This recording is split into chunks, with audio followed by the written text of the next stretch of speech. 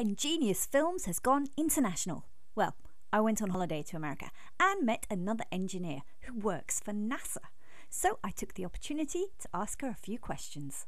What made you want to be an engineer? When I was very young, my father would always take me out and go watch the meteor showers, or we would go stare under the telescope and look up at the stars. And for me, that really fostered a sense of wonder in the cosmos and in space. And fortunately, I also had role models in both my parents. They were both engineers, and for me it just seemed a logical course to be able to pursue my passions.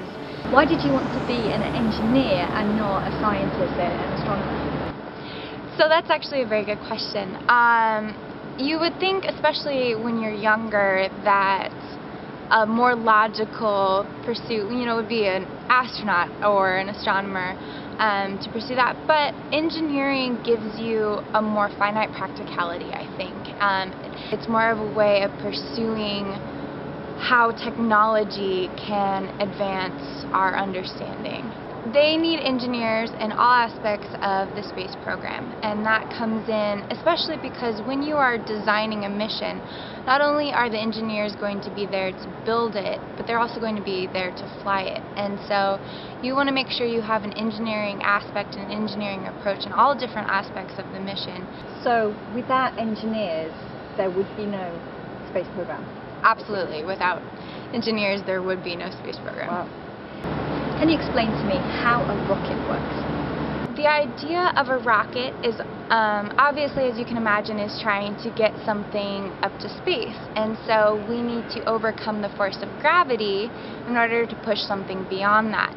And the way we do that is by using fuel that we combust or we explode. And that explosion detonation is what causes that huge amount of force that creates the lift necessary for the rocket to escape Earth's gravity. What makes a good engineer? I think what makes a good engineer, engineering is not easy. It's challenging. So someone who wants to pursue engineering has to be really passionate. Otherwise, they're going to find it very difficult. As an engineer, you have to have a desire to want to understand how things work.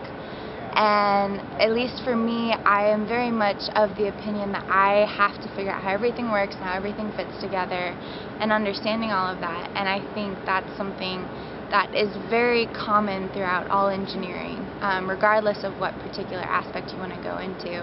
It's just the idea of innovation, but also understanding how things work. What's the difference between an engineer and a scientist? A scientist oftentimes will research and observe phenomena they see and try to understand that, whereas engineering take that understanding and they actually apply it in ways that allows us to increase our technology and ways that are practical and applicable in our lives.